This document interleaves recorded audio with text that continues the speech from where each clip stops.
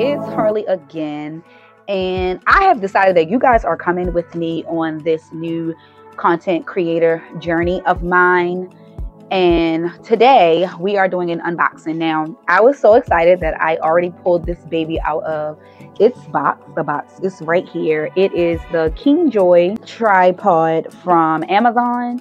I haven't seen a lot of people talk about this one on TikTok, but I am an Amazon review person and I love reading Amazon reviews, especially ones that have videos accompanying them. So I watched tons of photographers review this, and I must say, with my photography background, I originally started school as a photography major.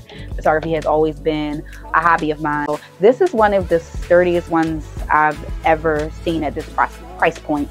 So we're gonna go ahead and get this thing ready because you guys are going to be making things with me.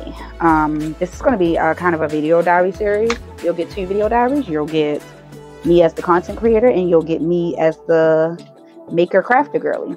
I've always been a crafter pretty much my entire life. There's never a time I wasn't reading or crafting.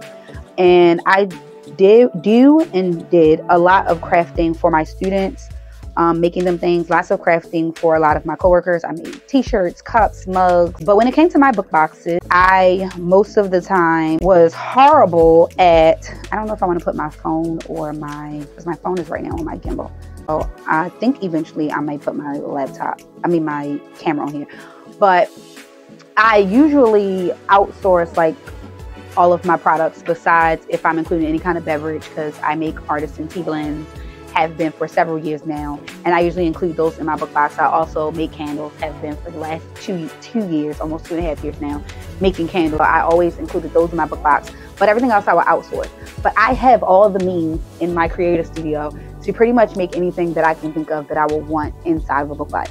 The story is extra special to me. I decided that for Parachute, all of the products would pretty much be made in-house. There's maybe 1 or 2 things that I won't be able to make in-house, but I want to be able to film myself making them all, because another goal of mine for 2023, if you have been here for a while, you saw my goals for this year. One of them was to work with indie authors to make book boxes. So this is going to be me creating my content to show them what I can do as far as making products for them for their book boxes and helping them do their book boxes. So that's all for this video. I'll see you guys on my next video blog. Bye.